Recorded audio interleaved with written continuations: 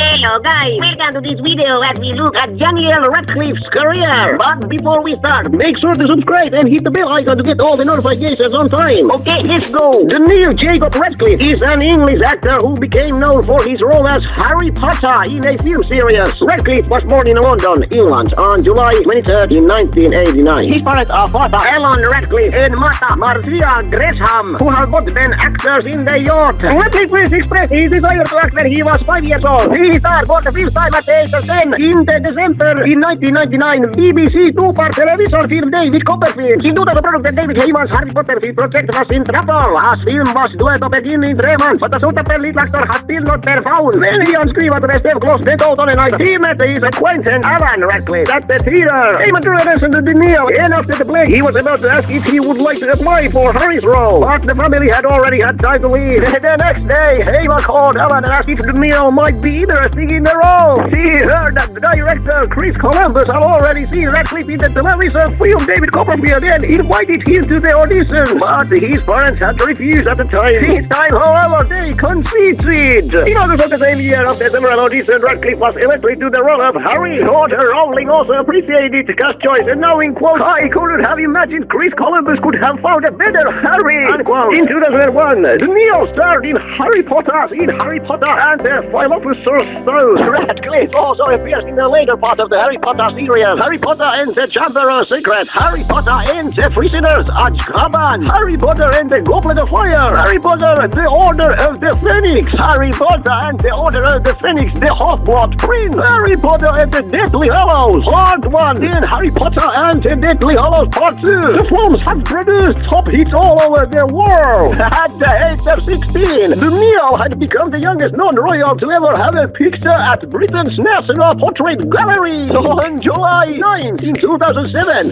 Neil left trace of his hands, feet and magic once in front of Grauman's Chinese Theater in Hollywood. He plays also bass guitar, taught by Gary Oldman, who stars in Sirius Black in Harry Potter. Today, Daniel Radcliffe has a super luxurious houses both in New York and London. Over the course of his acting career, Harry Potter actor Daniel Radcliffe has made total of jaw-dropping $300 million US. And when it comes to his insane car collection, that's where the real luxury stuff is. Like Volkswagen Passat, BMW X5, LR, Range Rover Autobiography. Thanks for watching. Leave a comment below. Also like, subscribe, and hit the bell notifications on to get more insane videos.